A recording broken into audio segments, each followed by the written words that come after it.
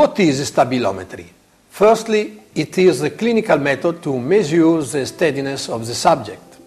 Secondly, it gives us information about the strategy of the postural control.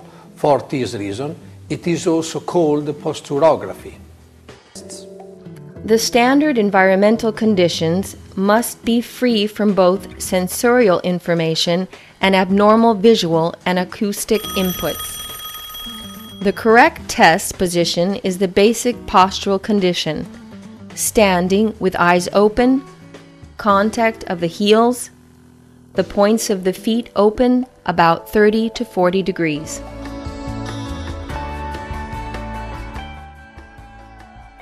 The stabilometric platform may be a therapeutic device as well, especially in the rehabilitative field of balance disorders. For instance, we can improve the postural control with eyes open or closed, thanks to the acoustic or visual feedbacks, topokinetic stimulation, or selected pictures. During the training with the concentric circles, the patient must keep his center of pressure in the most narrow circle with his eyes closed. One acoustic signal informs him if his sway is larger than the circle.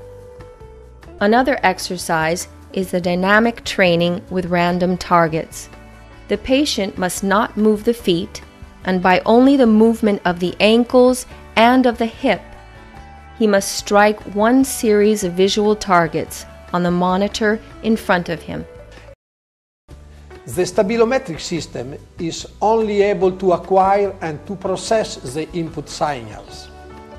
We need to explain and to understand the results of this processing by our experience.